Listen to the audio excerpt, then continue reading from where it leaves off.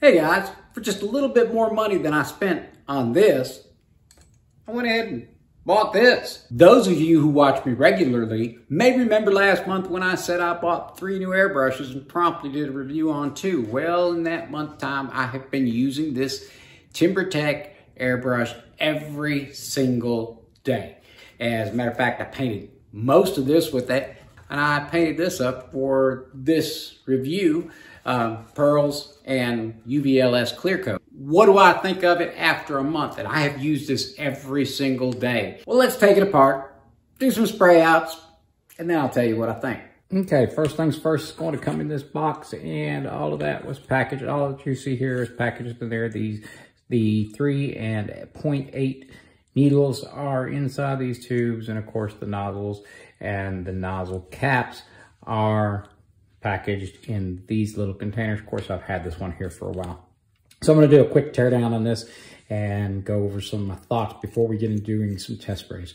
So since I'm going to tear this down, but the first thing I want to tell you is, here's going to be the first complaint that I have, is the needle limiter. Like all of them, it works, but it's just a little sloppy because, well, there's an O-ring in there that holds tension, and they never, almost never in Chinese airbrushes are correct. So this is the 0.8 needle in here currently. I was using it just a little bit ago. So that is the 0.8 and the 0.8 nozzle I'll pull out shortly. We'll take a look at those needles. And of course, all of this stuff is going to be really, really familiar if you've taken apart every Chinese airbrush out here.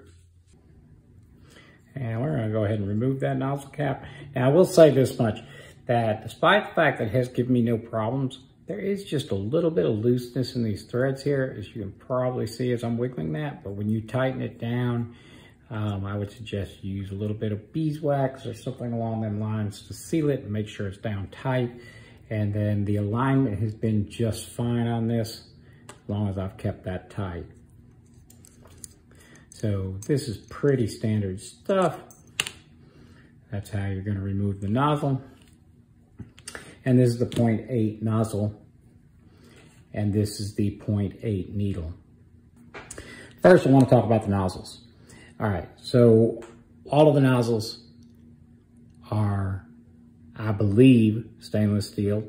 And they are all machined extraordinarily well. And they are very smooth on the inside, and they are extraordinarily easy to clean because they are smooth, tapered all the way through with no ridges and humps. I'm going to compare that. Like, this is my Eclipse nozzle, so any of you who are familiar with the Iwata Eclipse, then you'll understand how these work. And then that one's from a Badger. That is one of the detail ones from the Badger Patriot, I believe. And one of the things I like about this nozzle, I even like it better than the one in my Eclipse HPCS, because when they screw this in, it creates a little ridge and paint and debris starts building up, and it's not as easy to get in here, where all I've had to do with these nozzles is take a striping brush, run through there, and cleans them out rather easily.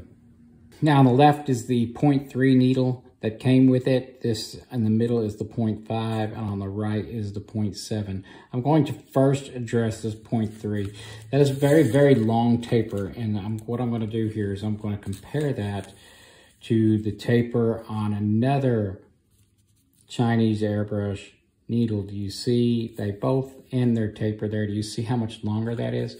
So what I've actually done is I took this needle, I've been running this needle as the 0.3 setup, which is just a little bit faster. While this technically would be better for detail, because the longer taper, the more pull you have to get paint out, and the more gradual it will come on. I felt that was a little too slow for me. I like to work a little faster.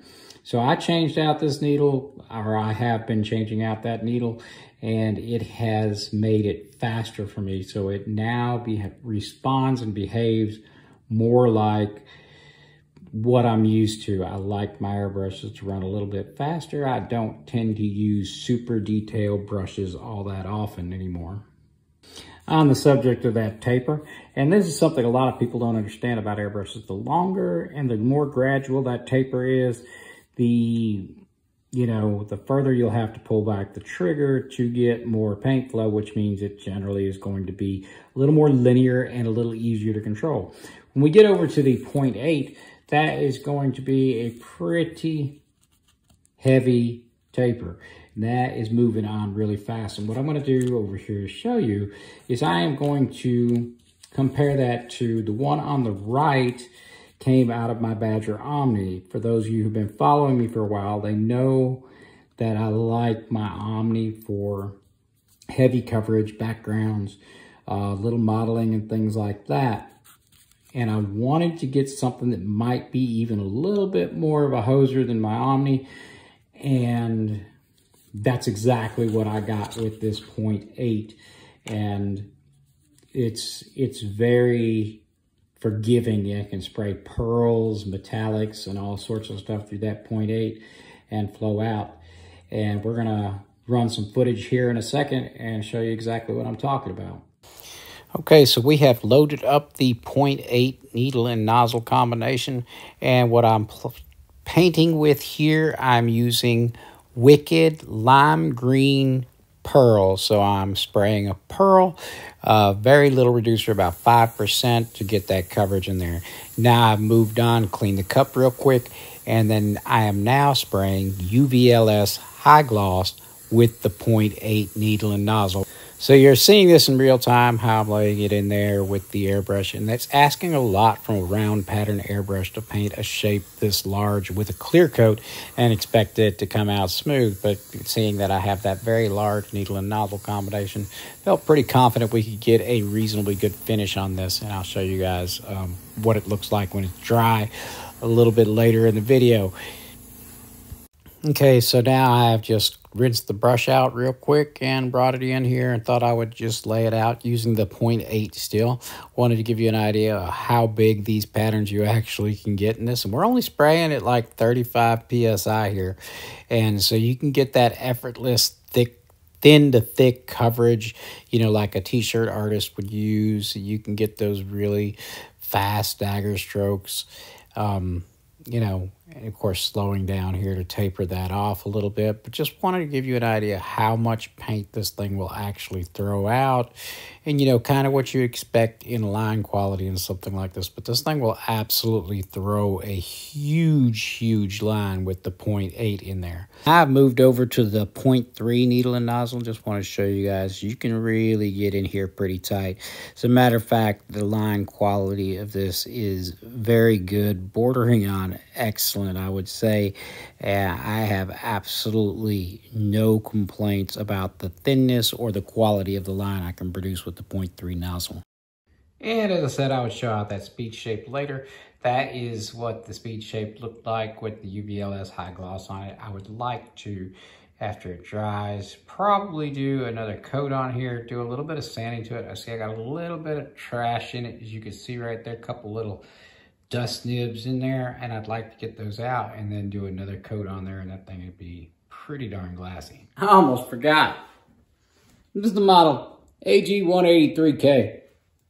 It's also another airbrush that's also made by Fingda, and Master also has an airbrush to match this, and they sell replacement parts for this airbrush as well, although I have not been able to determine whether they are using brass or stainless nozzles. Okay, so what don't I like about it? Well, the needle limiter, as I mentioned, although I never use the thing, so I don't know why it even bothers me. I'll just change out that O-ring right here with a little bigger O-ring, and it'll be tight. I kind of don't like these removable cups. I didn't like them on my Grex. I didn't like them on Harder and Steenback. I didn't like the Omni or the Neo at all. But it's starting to grow on me. I just had to get a little used to the fact that it might take an extra step to remove the cup, to get in here and clean this out, but you actually can do a better job cleaning it. So the fact that that's a little bit loose does bug me a little bit, but I've had no issues with it.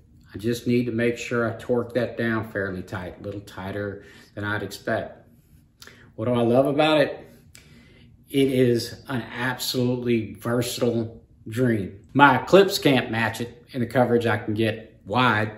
My Badgers, until you get up into the higher end Badgers, can't come close to that line quality, the 0.3, until you get into like the Patriot Extreme or the Chrome or the Sotar or something along those lines. And quality wise, this thing's a gem. I mean, the finish on it is pretty much flawless. I've got no issues with anything on the finish, no issues with anything on the fitment, except for the couple things that I've mentioned. So what's my recommendation? This is, you know, odd for me to say this, but I actually, you know, would strongly recommend this. It's worth every penny I spent on this. And I think as a beginner or as somebody who needs something for wide coverage, has been around for a while, I don't think you can be hurt with it. I don't think you can find enough to complain about for this price point, especially, that, you know, you wouldn't find a use for this. And honestly, it has replaced a couple of airbrushes on my bench. It's been sitting and used every day. It has probably 50 hours of work, actual work time in on this airbrush. Anyway, tell me what you guys think down below, and I'll drop you guys a link for this airbrush. That's gonna be a wrap for today. I'm Bill Kennedy with the Airspace. Y'all have a good one. Bye.